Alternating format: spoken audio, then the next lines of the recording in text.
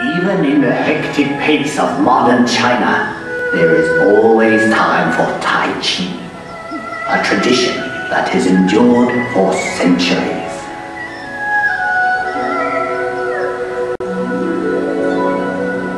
Up here on Huangshan, at the Sea of Clouds, painters and poets like myself have been inspired for generations.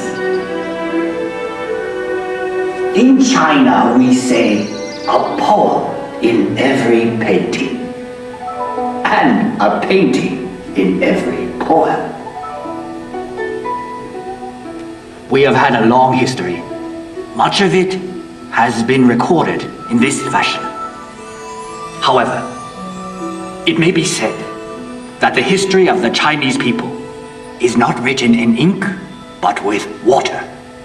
The mighty Yangtze River, a fellow poet once wrote, traveling against the currents of the Yangtze is more difficult than climbing to heaven. That may have been once true, but no longer.